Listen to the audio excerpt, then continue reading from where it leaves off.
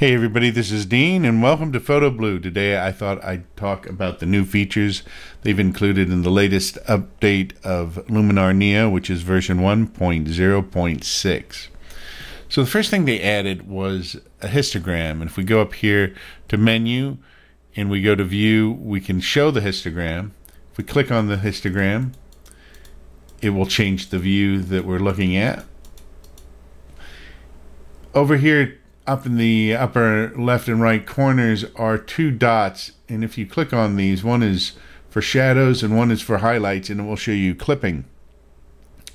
So if we go down here to the develop module and go to exposure, as we move up you can see it turns red as things are going to full or total white.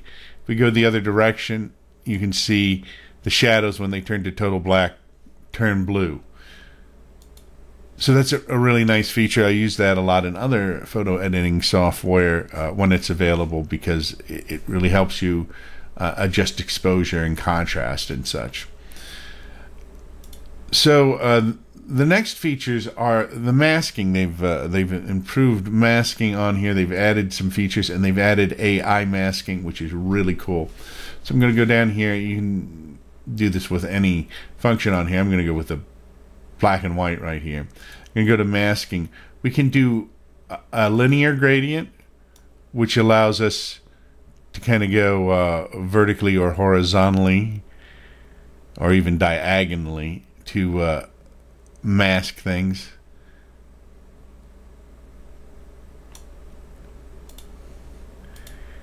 If we go with that, you can see it gradiates it up, and it's gotten rid of the green here. Of course, the parking lot's already gray. And so if we go back, let's discard those edits. And if we go back to black and white again, we can also go with the masking. We can do a radial gradient. And you can actually invert it as well. You can see here it's gone gray except for everything right here. And if we invert it and click on it, it turns this area gray and with the radial gradient. So let's discard that. But the most interesting thing is the AI masking. And with the AI masking, takes a minute. It's going to calculate all of this out. You can see it's doing its little thing here, calculating out what's what in the picture.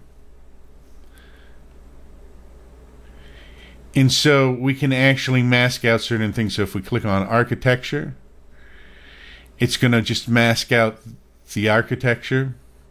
We can turn that back off again. We can do the sky.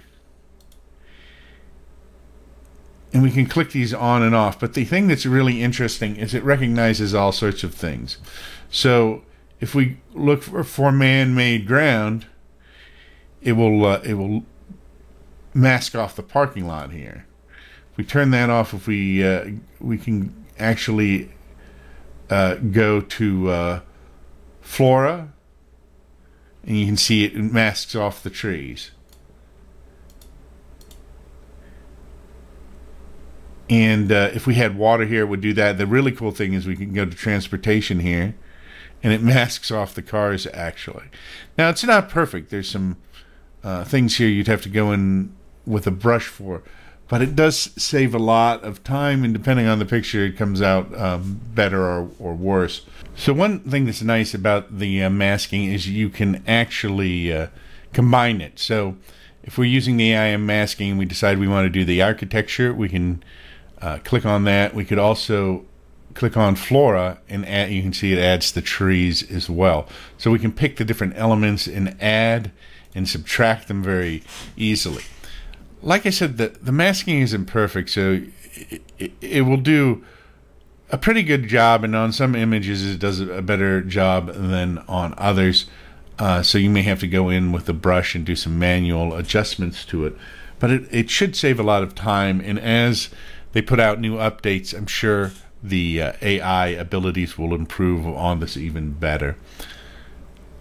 So those are the new features of the latest update of Luminar Neo version 1.0.6. I'm Dean, and this has been Photo Blue, and I'll see you next time. Don't forget to subscribe, share, and like.